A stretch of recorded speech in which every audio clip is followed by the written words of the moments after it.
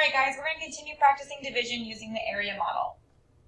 On our learning scale, we hope to be at a 2 right now, which leads us to our learning goal, which says I can find whole number quotients and remainders with up to 4-digit dividends and 1-digit divisors using the following strategies: equations, rectangular arrays, and area models. Most importantly for right now, area models. Let's try one together.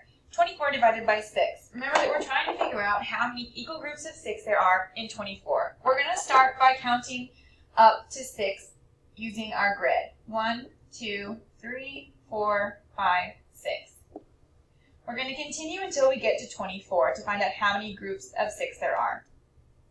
7, 8, 9, 10, 11, 12, 13, 14, 15, 16, 17, 18, 19, 20, 21, 22, 23, 24.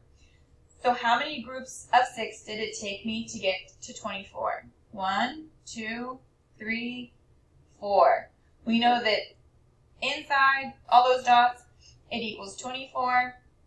We divided by 6, and it equals 4.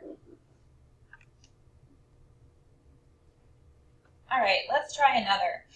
This one's done just like the first one.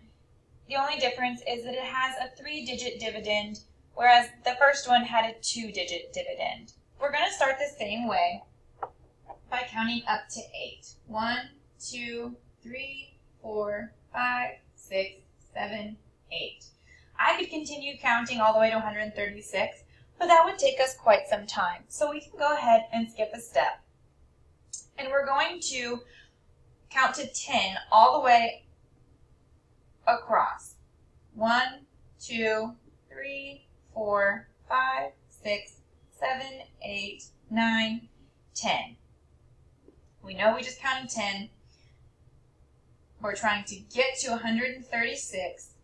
We're going to multiply what's inside these squares that we just counted out. 8 times 10 is 80.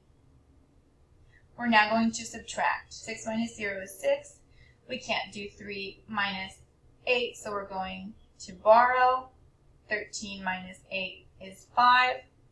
We're now left with 56. That's a little bit easier of a number for us to work with. We now have to figure out how many equal groups of 8 can go into 56. If you think about your math facts, we should hopefully be able to realize that 8 goes evenly into 56, and it goes in evenly 7 times. So we know we could go over 1, 2, 3, 4, 5, 6, 7 times.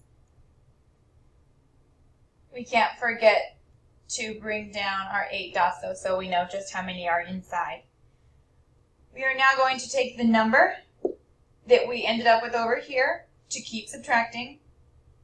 We have 7 up here because we have 7 dots that we just put across ourselves. We're now going to multiply 8 times 7, which gives me 56. We're going to subtract, and lucky for us, we have nothing left over, so now all that's left to do is add our two numbers that we just got. 10 plus 7 equals 17, allowing us to find our answer of 136 divided by 8, equaling out to 17.